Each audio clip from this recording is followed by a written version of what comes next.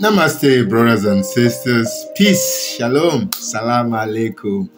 Why is it that even believers, Christian believers, would use a word like loving is complicated, loving is difficult, loving is hard?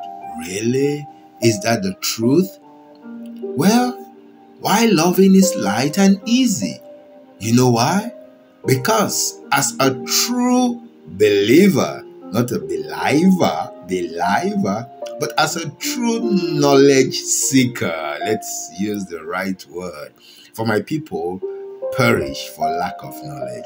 So as a true knowledge seeker, one who is seeking the kingdom of God, the kingdom of love first and all its righteousness, when we follow, yes, the Prince of Peace, we say, actually is the King of Peace, Jesus, we say in the West, when we follow Yahushua, the Christ, when we follow his mandate and instruction, listen to what Jesus says, Yahushua says. He says, my yoke, my burden is light and easy. Come learn from me.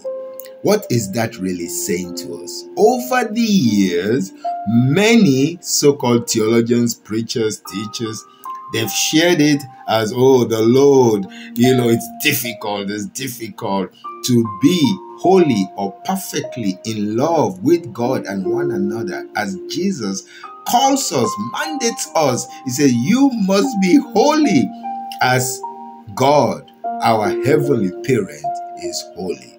That must mean that it is not that it is quite easy. So Jesus said, learn from me, learn from him, how he could love us, how he could love like God so loved the world, how he loved us totally, not with reservation. Can we love like that? Yes, we can. You do it already if you are a true parent, somebody who has given birth, or somebody who is a true guardian, who understands the true heart of God, who adopts children. You would do anything, and it is easy to do anything for the good of your child, for the good of the one you love. So loving is easy. It is light. It is not complicated. Once we align fully with God, we will know how to love. For that's what Jesus calls us to do greater love than he did.